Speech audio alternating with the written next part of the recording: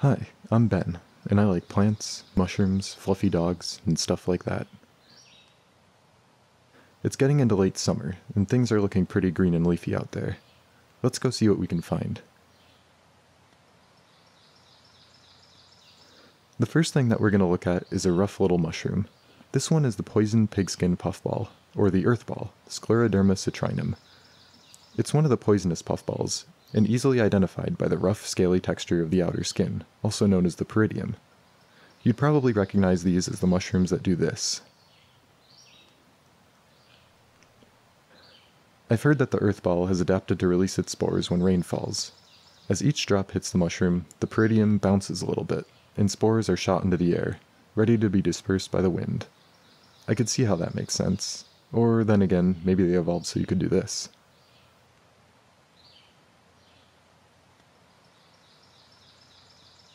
Ah, shit.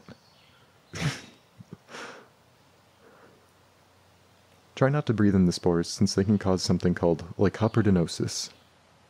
Basically, the spores get caught in your lungs and give you a really, really bad time. You'd have to get a good lungful of spores to get sick, so I wouldn't worry too much about stepping on them or giving them a good poke for fun. That probably won't hurt you.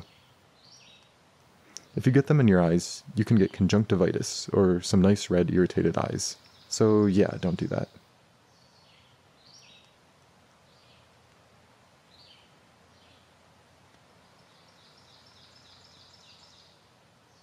On this one you can sort of see the gleba, which is the spongy, spore-bearing mass on the inside of the mushroom. The gleba in puffballs is especially springy to help the mushrooms puff and spread their spores. In more immature mushrooms, the gleba is still firm.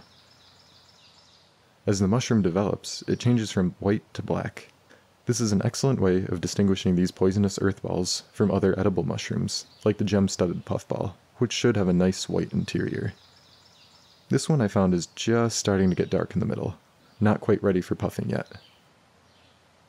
A little side note, remember how Amanita rubescens can be parasitized by Hypomyces hyalinus? Well, here's a cool thing that happens to earthballs that are in the right place at the wrong time. This is Pseudoboletus parasiticus, a parasitic mushroom that can only be found growing on earthballs. This one doesn't as much cover up the existing mushroom, but grows straight out of it. As far as I know, it's the only bolete parasite on Scleroderma citrinum, which makes it pretty easy to identify. Other key features are the dark streaks on the stipe and the typical bolete spongy pores. The inside of the parasitized earthball is not the typical dark color, but it's a bit paler and grayish, which is the result of being robbed by the parasitic bolete. So yeah, neat little mushroom on a mushroom.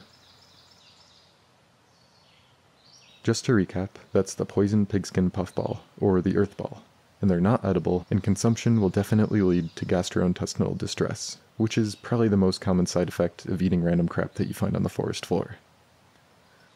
Here's some random crap from the forest floor that you can eat. Touch-me-nots, also known as jewelweed, are a nifty plant to know about. They're easily identified by flowers that are mottled orange, yellow, or sometimes even pink. This is the first clump of pink jewelweed I've ever found, so I'm pretty pumped by it. You could say that I'm tickled pink. Okay, so the stems and leaves are succulent, soft, and really high in water. The crushed plant can be used as a treatment for the usual forest itches, like bug bites, poison ivy, and stinging nettles. The seeds, which are really fun to disperse but annoying to collect, taste weirdly similar to walnuts. They're fiddly little things, so I wouldn't recommend collecting the seeds if you actually need food. It's pretty hard to hold on to them because of their dispersal mechanism. This dispersal mechanism is known as explosive dehiscence, and it stores mechanical energy into specialized tissues surrounding the seeds. When the seeds are ripe, they're prone to triggering at the slightest touch, so gathering seeds trying to launch themselves as far as botanically possible isn't really the best idea. The leaves are reportedly edible after boiling in a change of water, and they also won't explode while you're trying to collect them, so I'll have to give that a try. This particular jewelweed is Impatiens capensis, the spotted jewelweed. Impatiens is a genus that encompasses over 1,000 species of flowering plants, including many in the tropics. If you've done any gardening or planted some tender annuals for your grandma, then you might recognize the little multicolored bedding plants that are a related species. You can also pop their little seed pods in the same way, so have fun. Hey, this is almost a fairy ring. Or, it sort of is. These slimy bad boys are a mycorrhizal mushroom commonly found associating with larch trees. This has given them the exceedingly uncreative yet fitting common name, the larch bolete. I really like mycorrhizal mushrooms. They just fit into such a cool place in the environment, getting help from trees and giving help in return. Such good boys. The slimy cap is one of the key identifying characteristics of this mushroom. If it's still dewy, the mushrooms are probably going to look pretty slick and spoogey, but they can dry out. They range from orangey to rust brown in color. Pretty, but kinda gross at the same time. Looking underneath the mushroom, you can see the remnants of the veil. The pores are yellow and bruised to brown if you smush them a little bit.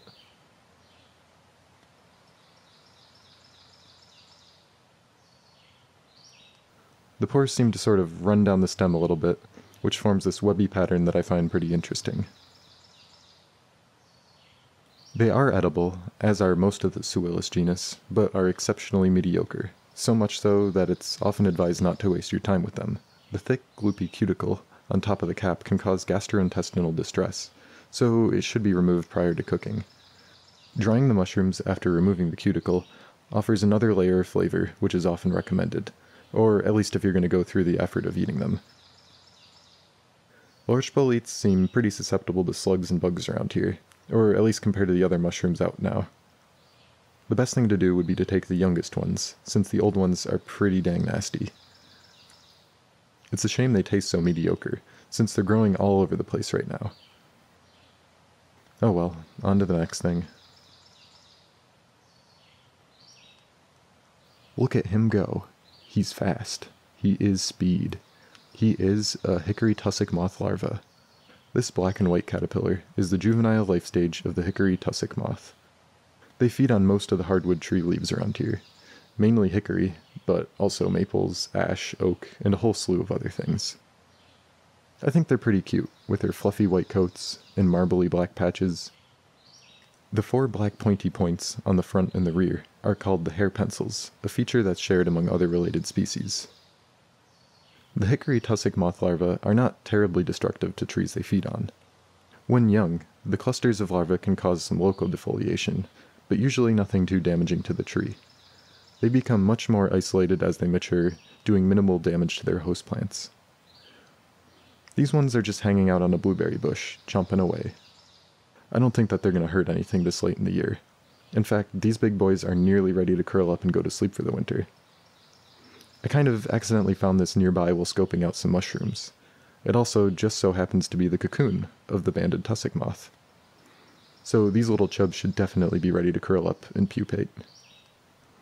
They weave together a nice little fuzzy shell around themselves, laced with larval hairs. Inside, there should be a caterpillar pupating in a little brown thing that looks a lot like Kakuna from Pokemon. I'm not breaking this little fluff open to look, because that's mean, so just imagine a Pokemon inside a Snuggie, and you get the picture. Good night, little guy. There are some other tussock moths in the area as well. This one is a banded tussock moth. These larvae look pretty similar, but are a bit more yellow. They also have the same long black hair pencils. They function pretty much the same too, eating leaves of loads of different broadleaf plants. Something I didn't mention with the hickory tussocks was that most members of this family share the ability to accumulate toxic alkaloids from their host plants. These alkaloids build up to the point that the bugs are no longer palatable, or are even toxic to predators. Even better than that, their spiny bristles can cause rashes and allergic reactions when in contact with soft skin, so no cuddles for the soft little caterpillars, even if they look so frickin' cute. Wouldn't you cuddle that? Whatever.